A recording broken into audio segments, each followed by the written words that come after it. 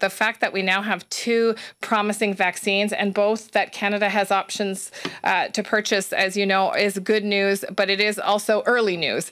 There are a number of steps that have to be completed with any vaccine to make sure that it is, in fact, safe for Canadians, and that's the work that's happening now. We also are working, as you know, with provinces and territories to make sure we can distribute these vaccines across the country, and it is, again, a Team Canada approach. The provinces and territories are working out their distribution plans. The federal government is working out our distribution plans. But the upshot of this is good news. And the fact that both promising vaccines now are both vaccines that the Vaccine Task Force here has guided us to purchase, I think is also very good news for Canadians. And I want to thank the Vaccine Task Force for their expertise, because they have indeed led us down a path where we have options on 2 now very promising vaccines. Despite the fact that there's light at the end of the tunnel, we have dark months ahead of us.